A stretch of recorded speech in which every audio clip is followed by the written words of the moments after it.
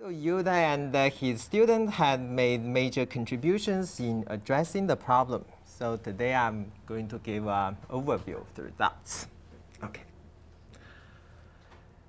So the problem of estimating cause-effect relationships from data has arisen from a number of different areas.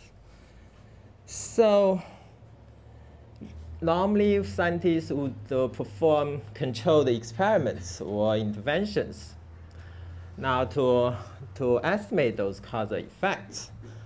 Now, those controlled experiments typically are expensive, and they are often not possible due to legal or ethical considerations.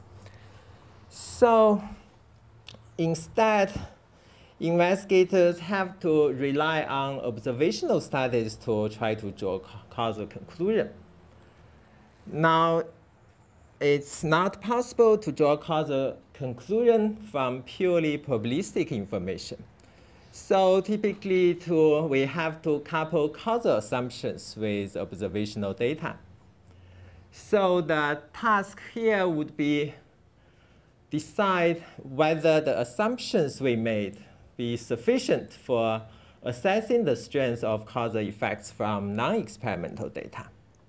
So this problem has been basically studied by a lot of researchers in a variety of areas, like in statistics, epidemiology, and in AI.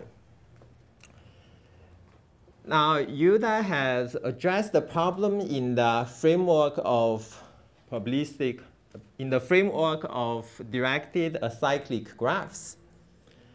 So in this framework, basically we will assume that our causal assumption will be represented in the form of a graph, such that the edges would represent direct causal influence.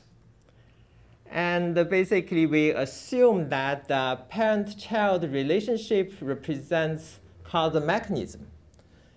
And quantitatively, they are characterized by conditional probabilities. Or you might assume they are characterized by some non-parametric model, such that basically we make so-called causal Markov assumption that each variable, given its direct influence, would be independent of those non-direct influence. And so this leads to this expression that a joint distribution is represented as a product of those conditional distributions. So that's basically the standard Bayesian network. So basically, causal Markov assumption try to associate the probabilities with our causal assumption.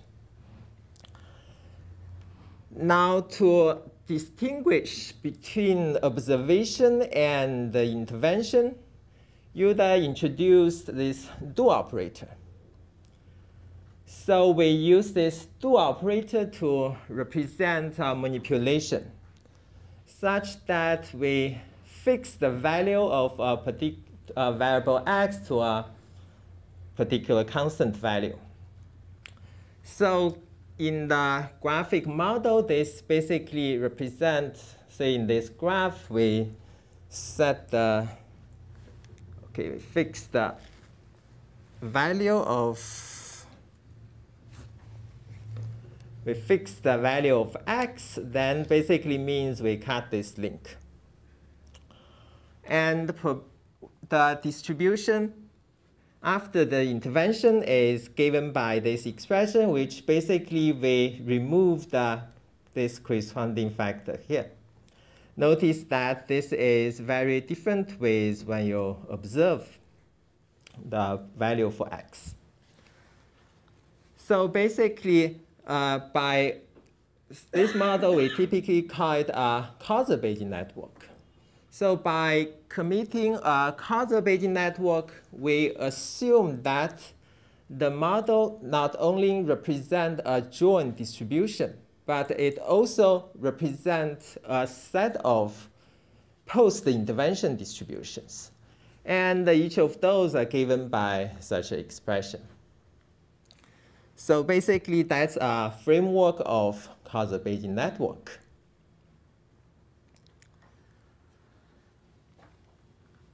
So the dual operation essentially try to model the controlled experiment. So if you say first set x to be 1, then observe its effect on y, then you set x to be 0, you observe its effect on y, you say the difference, then this kind of corresponds to our intuition about causal effect.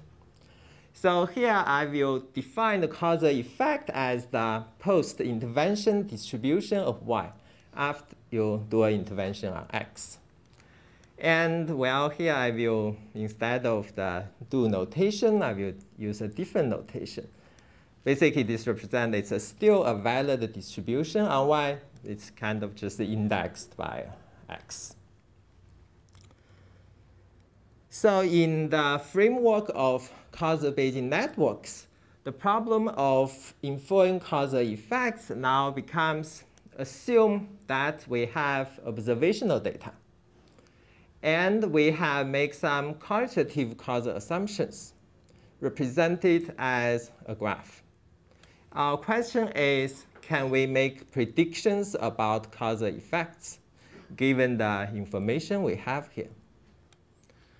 Well, if all those variables are in the network are observed, then yes, we can make those predictions. Well, that's essentially our assumptions. Basically, we commit to this causal Bayesian network, then that's our assumptions. So the problem of identification arises in the case of unobserved variables. Now, if you look at this simple model, well, you ask this U is unobserved. We have observation over x and y. Now you ask whether the effects of x on y can be predicted. Well, if you look at this model, it's basically it's impossible to distinguish. If you know the correlation between x and y, it's unclear whether it's due to this common hidden cause or because there's a direct influence of x on y.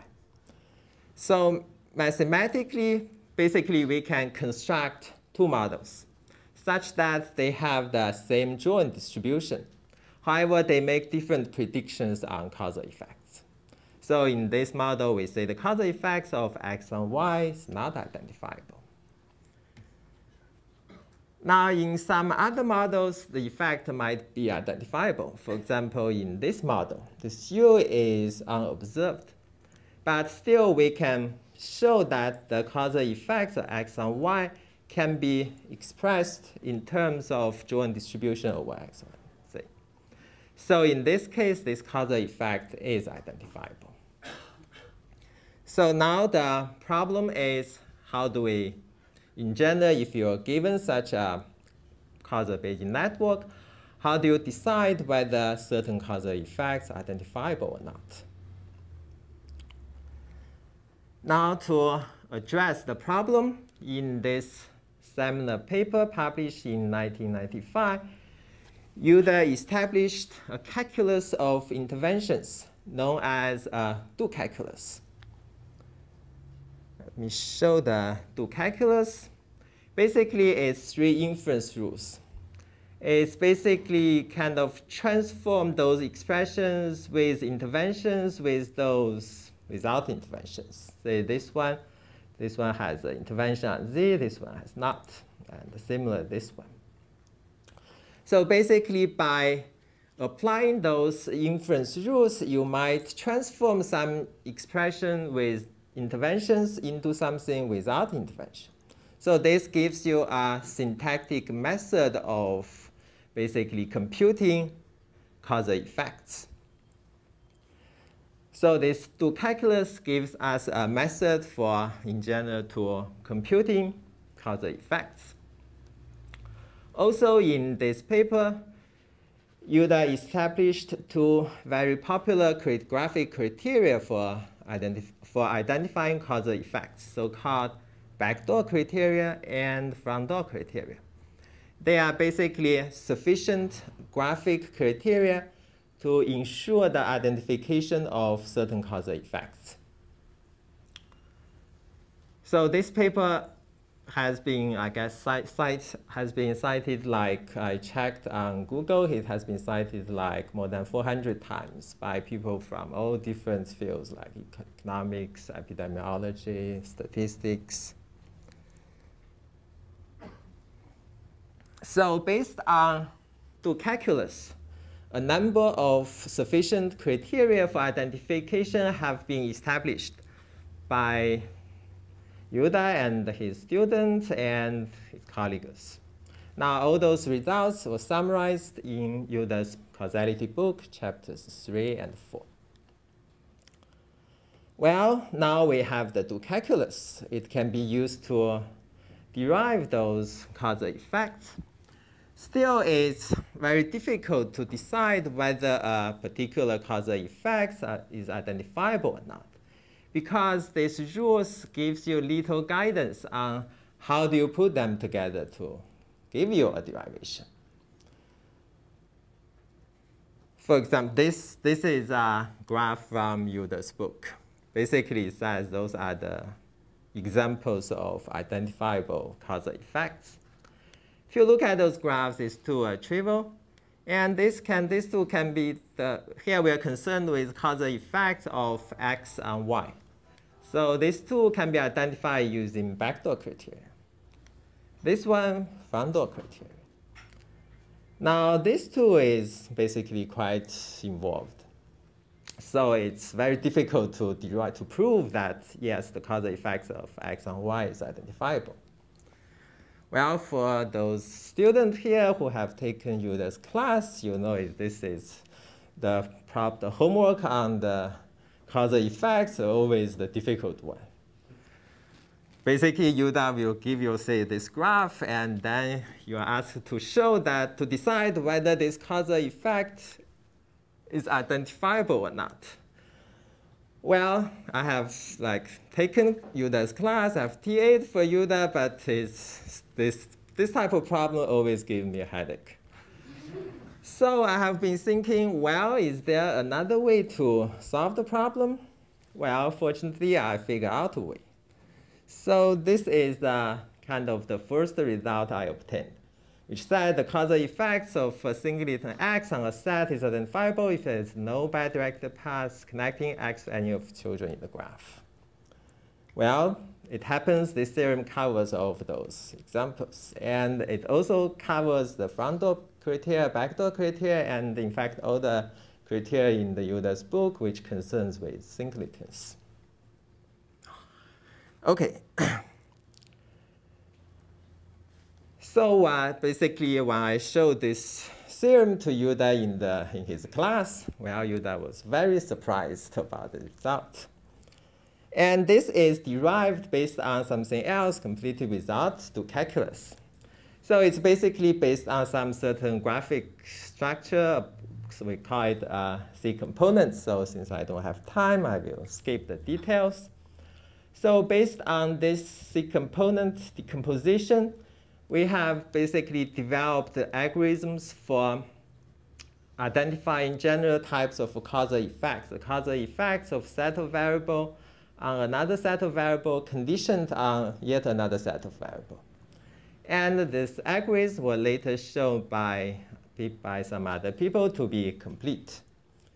And the Ilya Shipser, who came to work for Yuda, I guess the year after I left UCLA, he also worked on this and present some alternative algorithms which are also complete, which are also based on the Cecomponent decomposition.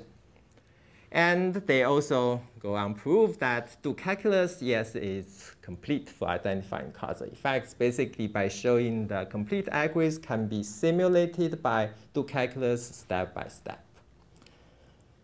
And some recent results, basically now you can consider more complicated types of interventions like conditional interventions, randomized interventions. You can consider a sequence of those different types of interventions. And now we have algorithms to identify this such a dynamic sequential causal effects.